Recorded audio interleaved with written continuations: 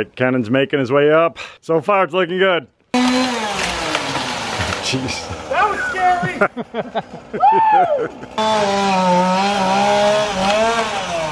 Who is it?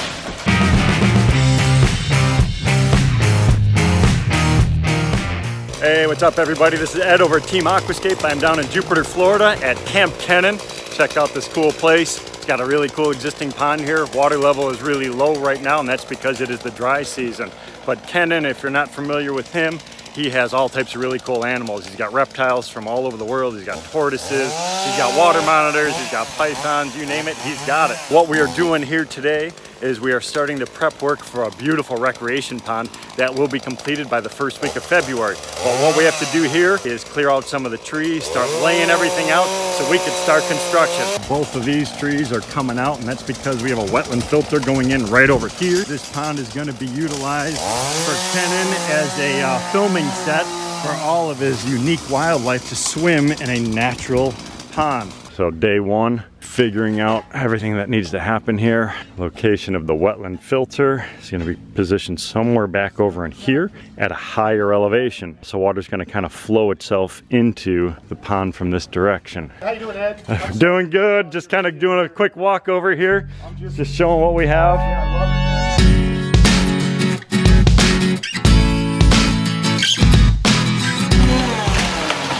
Jeez. That was scary!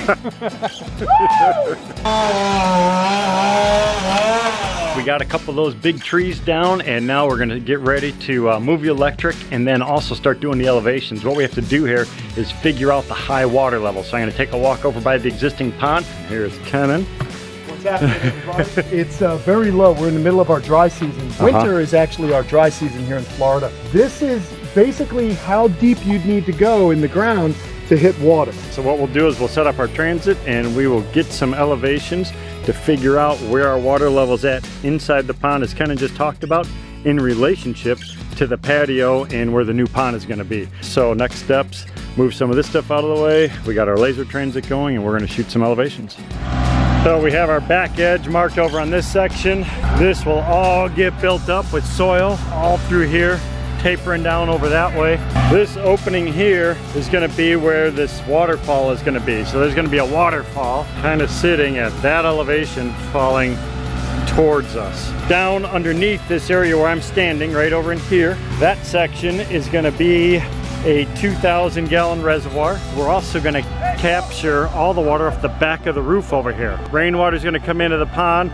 That will overflow, drop down, and fill that reservoir. Then we'll be able to utilize that rainwater for the pond system, which is perfect. So again, replicating nature, utilizing the natural resources. Down here in South Florida, they get an abundant amount of rain, so we're gonna capture that stuff. It's actually gonna be good for the ecosystem, which is gonna be ideal for all the animals that are gonna be going inside of this pond.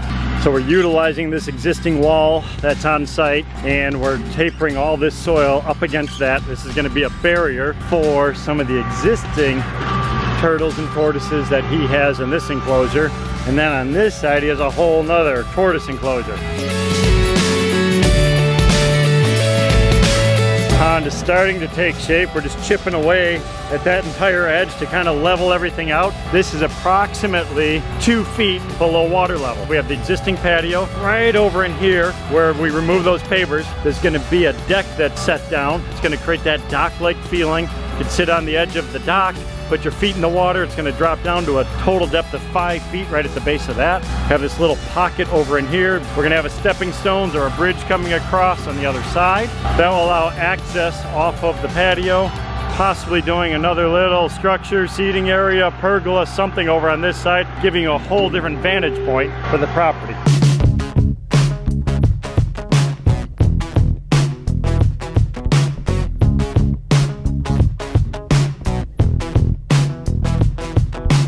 So it's a wrap for day one. We got the main excavation at least kind of marked out. We're down about 24 inches deep, and that's below water level. And what we did with all that soil, you can see we kind of have it piled up all the way around over in here. kind of have everything leveled out. That's going to be our negative edge over in there. It's going to be a nice big rocky peninsula over on this side. Over here, we've established where our deck is going to go. We're also thinking some big boulders on either side. This one section right over in here, that little area probably will not get excavated out right away, and that's because we need to get our machine. Patiently waiting for the excavator to arrive. We did as much as we could with the Kubota, and now it is time to get the rest of the excavation done, and we have been waiting. There it is. Nice. That's gonna make really quick work of the excavation. That'll also assist us with placing boulders, retaining walls, and you name it.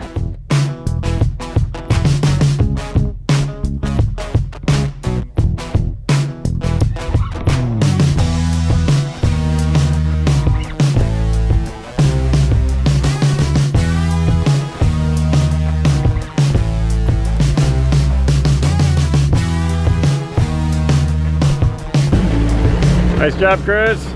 Buddy.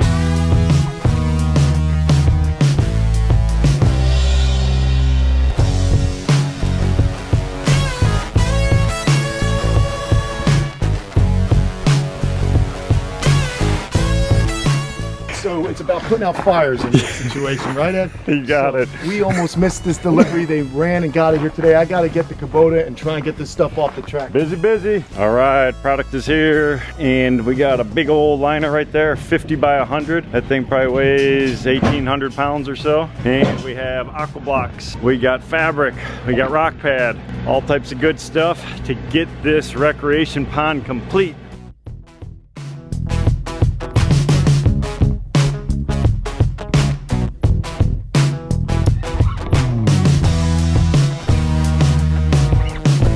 Excavation is moving along, making great progress. We are at our final elevation on the bottom. That soil down there, or I should say sand, it's like pure sugar sand down there. That is 5.5 feet below water level. We went a little bit deeper, and that's to accommodate some of the material that we're gonna place on the bottom, which is gonna be coarse sand.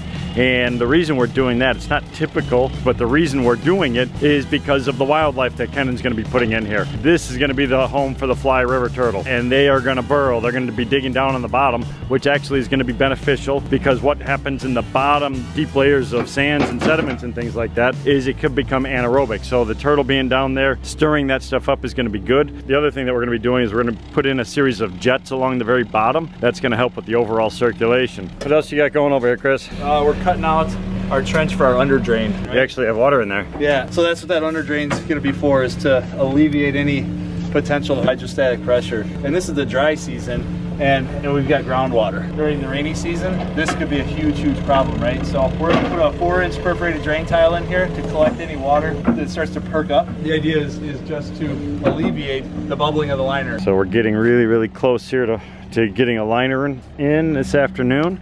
And then the next steps will be to start doing some of the stonework around that perimeter, as well as getting our material on the very, very bottom. So we have our drain rock coming in wheelbarrows, bringing buckets down to the bottom, covering up that perforated drain pipe. So what that's going to allow it to do is any of that water that's filling up inside of here is going to take the path of least resistance, go down that pipe, work its way up and out from underneath the liner, where it won't cause any problems for us. We're getting to a great point in the project. Chris and Nick are bringing in the fabric right now, and then we're gonna get ready to cut our liner in place. So when we're designing and building things, we wanna make sure we have a good solid foundation. It starts with a good excavation. We cover it up with the geotextile material, increases the load bearing capacity, stabilizes everything, provides the right base for the rubber liner. Then we'll come over the top of this with another layer, and that's gonna be what we call our rock pad. That's gonna protect the entire bottom from the coral rock that we're gonna be using. The other thing that Kenan's gonna have in here is all types of exotic animals, alligators, water monitors, anacondas, pythons, all types of crazy critters, and we want to make sure that the bottom of the pond is protected. Every square inch will be covered with rock and gravel, but under that rock and gravel we want to make sure everything has been taken care of.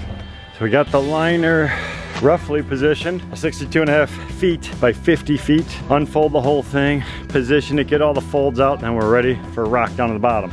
So when you're building ponds, sometimes it's good to beg, borrow, and steal. And I'm lucky that I begged and got some of this material. This is a telephone pole my buddy Ed had, and I came in here and I cut it into 6.5 foot lengths. And Ed, you want to use it as a retaining wall for some of the soil. Looks like you got plenty of material to work with here. Yeah, I think it's going to be perfect. So that'll be the back edge wall behind our wetland filter. So that'll give us the right elevation that we're looking for to have an elevated filter that will fall into the rec pond. So it's Cool. It's gonna be sweet. Yeah, not going to be sweet moving this stuff. But hey, Nope.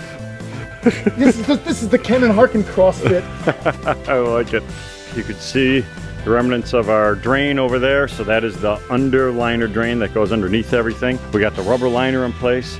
We have our geotextile under the liner, and then on top of it we have another layer of the heavy duty geotextile. That's going to give us a lot more protection for all the animals that he's going to have in here, as well as the type of rock we're using. We're using a native Florida stone. It's a cap rock, but it's kind of sharp. So we want to have this nice and cushioned so we could come in here and start dropping in some of those big boulders. One load of logs dropped off. Second load coming in, unload these, and we are gonna call it a day. We got the liner in, we got a lot of stuff taken care of today.